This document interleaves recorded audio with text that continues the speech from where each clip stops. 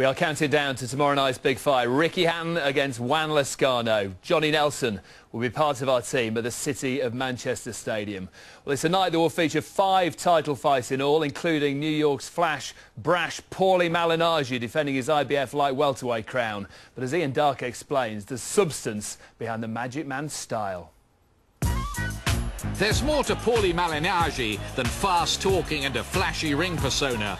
He proved against the exceptional Miguel Cotto that he has a heart to rival the biggest in boxing. I fought on a very big stage when I fought Miguel Cotto.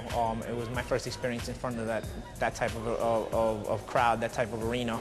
People said, oh, once this kid gets hit, he's going to go down and he's not going to get up anymore. You see my face popped out to here, and I'm still fighting, and they say, wow, this kid has a lot of heart. The shame of it is that maybe I could have fought my fight a little better than I did, and instead I fought his fight more.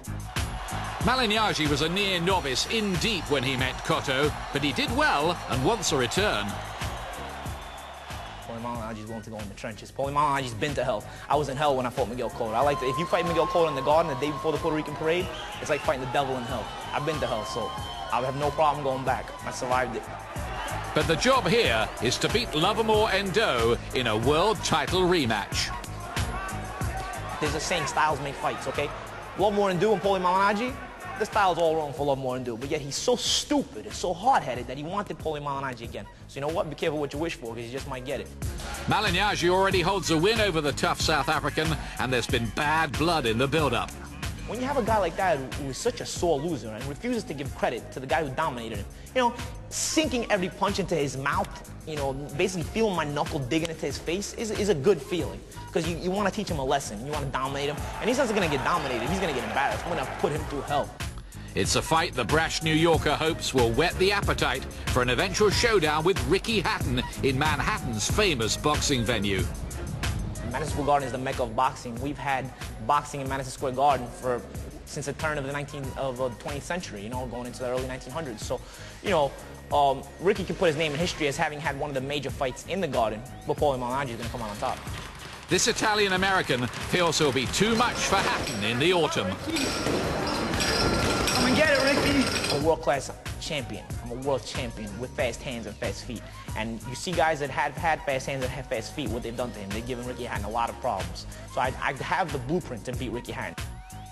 His box office, not sure about the hat though. As we've just heard though, Paulie Malignaggi's hardest night came against the brilliant Miguel Cotto. The New Yorker had to show heart, character and courage in the toughest of battles.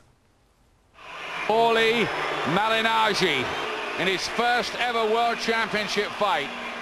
Slick, flashy, cocky, but untested. Is there a bit of damage? There is, by Malignaggi's left eye. Yeah. He dabs away at the blood that's given us some early drama here at the Garden tonight. And look at Malignaggi here. Well, what we have to think here, if Malignaggi can get some rounds into the bank... Oh, he's got to be the counter shot. Lovely left-hand counter from Cotto after he'd taken the jab, and Malignaggi is down. He doesn't look badly dazed. He got straight back up, but it's a mandatory 8, a visit to the canvas for the cocky one. He's making Cotto fight at a pace that he doesn't usually fight at. He's usually the patient stalker, a quiet assassin, isn't he, Cotto? Just going about his business. But Malignaggi wants to rev this up. It's not exactly hit-and-run tactics that Malignaggi's trying, though. He's quite prepared to stay on the inside, and that's good work again. Fast combinations, slick, flashy, good to watch. These are really quick punches he's getting off here. Cotto's struggling with the speed and the movement of Malignaggi. Left hook got in just round the side of the glove of Malignaggi, who's taking the power and living with that, though. On the scorecards, Malignaggi is right in the fight, no doubt about that. We think so anyway. But what happens from here on in?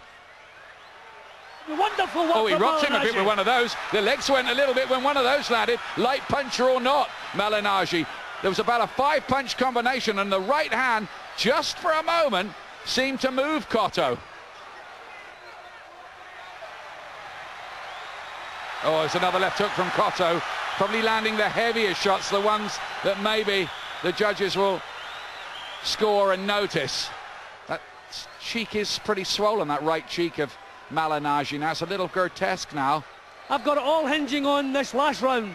Still concentrating, Malignaggi. This has been a mountainous performance from him, no matter how it's scored by the judges. The winner and still champion, Miguel Cotto. Malignaggi showed that night that he doesn't mind going to the brink, does he? He's fast, he's frustrating, he's not the biggest punch, he's only stopped 5 of his opponents, and you could see how Cotto was getting frustrated. He wasn't hurt, but he just couldn't nail Malignaggi, and it just made it hard for him. And he gave him all the trouble in the world he wanted. Is there a danger that he could be looking towards the Hatton fight and not concentrating on the task in hand tomorrow? We've seen it done before with many fighters. I think he wants to this show to be all about him, so he will try and show off. He will try and take over the show tomorrow night in Manchester, but in his opponent though, you need to be careful because this guy can punch. He's boxed him already before, so therefore he knows what to expect. He may have changed his game plan.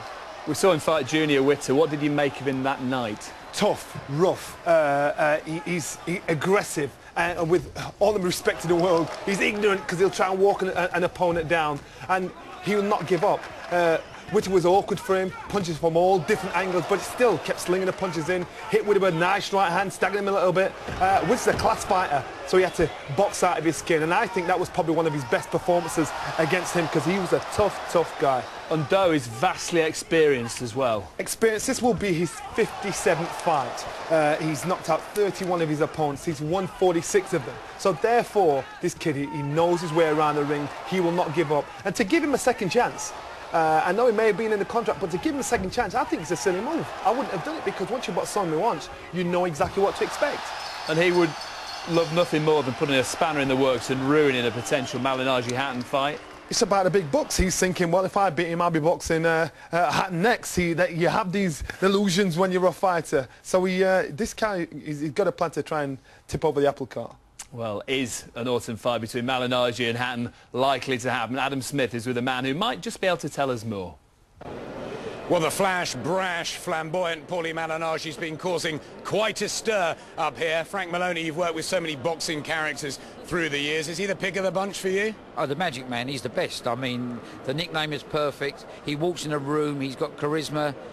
He just sells himself. He sells the show, you know. I think he thinks the 55,000 people have bought tickets to see him, and you know, and that hair of his is unbelievable. He never stops talking. He's a promoter's dream, isn't he? Oh, definitely. I mean, whoever works with him, you're a lucky guy. I would love to work with him, you know. And talk, you know, when he walked in the room, I thought, oh, it's a midget Lennox Lewis coming in the room with that hair. Then I realised it was extensions, so I got the name of the barber. And you know what? You're going to see me looking like that. And if I can cause that sort of magic and talk like that with hair like that, that's going to be me. Yeah, he can talk the talk, but he can walk the walk too, the world light welterweight champion. And he's out to impress, isn't he, on Saturday night, because he wants the Ricky Hatton fight. Yeah, he knows he's chief support, which he doesn't accept. When I told him, I said, oh, nice, pleased to meet you. You know, you're the chief support to the main fight. He went, I'm no chief support. He said, I'm no support act. I'm the governor. He said, I'm here to show this crowd I'm the man that will not only beat Ricky Hatton, will end his career. A lot riding on this, though. Both Hatton and Malignaggi have got to win before any showdown talks. Yeah, I mean, they're already talking about the fight going to Madison Square Garden. You know, me personally, I would hope that I could talk to Hatton coming back to England to fight, but, you know, who knows? But first of all, they've both got to win their fights. But, you know, the Magic Man wants Hatton bad. I mean, I think he dreams about Hatton at night, you know, and it's just a fight that sort of blends to boxing, doesn't it? You've got the style of Hatton against the slick, sophisticated style of the Italian-American Pastafarian, you know, whatever you want to call him. But it's a promoter's, that fight is a promoter's dream. But both with jobs to do first on Saturday night. Whatever you want to call it. Well, can and Doe ruin Paulie Malignaggi's dreams of a super fight with Ricky Hatton. The IBF light welterweight title fight is chief support to our main event.